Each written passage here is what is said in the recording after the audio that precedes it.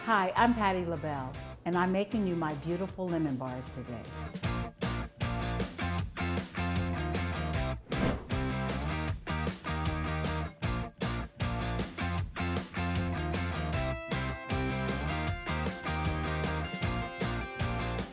I'm going to pour in my flour,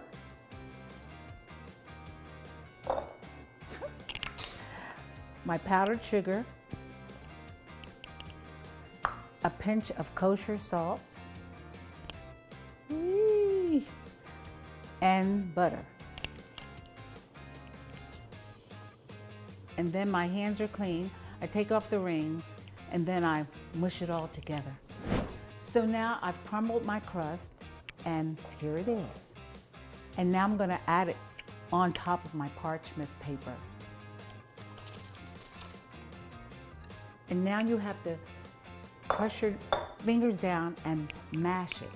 Now we're going to pop this in the oven for 15 minutes until it's golden brown. Now that that's baking, I'm going to make the filling. It's the lemon filling. It's great. First, we're going to mix the egg, the flour, the sugar, the fresh lemon juice, and lemon zest. Now the crust is done.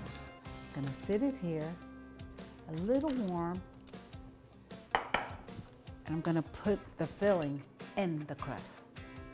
And then this will cook for about 30 minutes until it's patty perfect.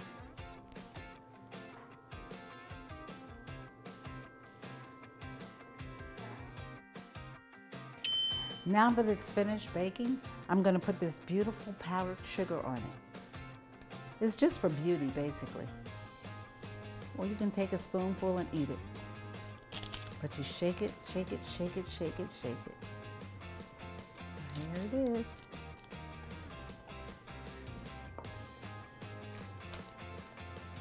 It's done. Now I'm going to slice it into about 9 pieces.